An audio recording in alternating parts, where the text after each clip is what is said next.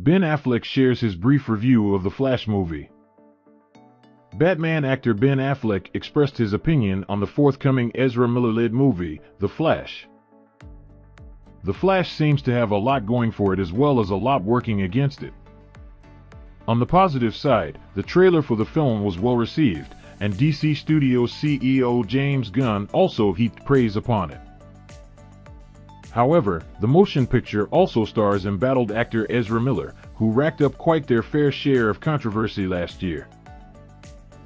DC and Warner Brothers need a win, especially after the disastrously low box office earnings of its two most recent superhero flicks, Black Adam and Shazam! Fury of the Gods. Now, the Flash co-star Ben Affleck might have some good news to offer. During a guest appearance on the Smart Less podcast, Ben Affleck stated WB's upcoming The Flash film, simply put, is good. You know what? That movie's good.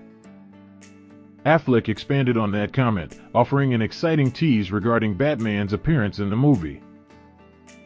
That movie's really good. They made a good movie. And it's my best shit I've done as Batman. Previously, the actor remarked that his work on The Flash was his favorite that he's done while playing the Caped Crusader.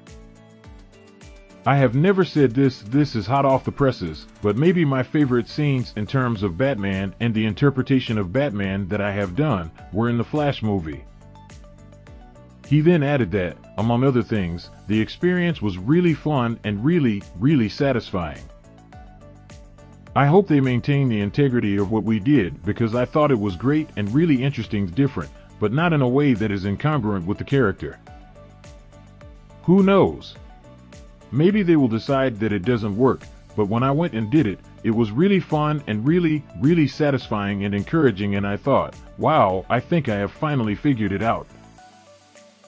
Ben Affleck seems like the type who doesn't like to sugarcoat his opinions, so if he says that The Flash is a good movie, then it likely is. Couple this with the fact that James Gunn has gone on record saying The Flash is one of the best superhero movies he's ever seen, and fans should be in for quite a ride.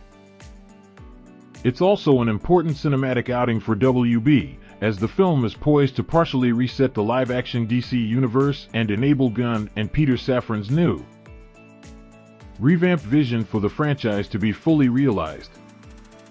It's also rather exciting that Affleck continues to be so satisfied with his role as Batman in the movie.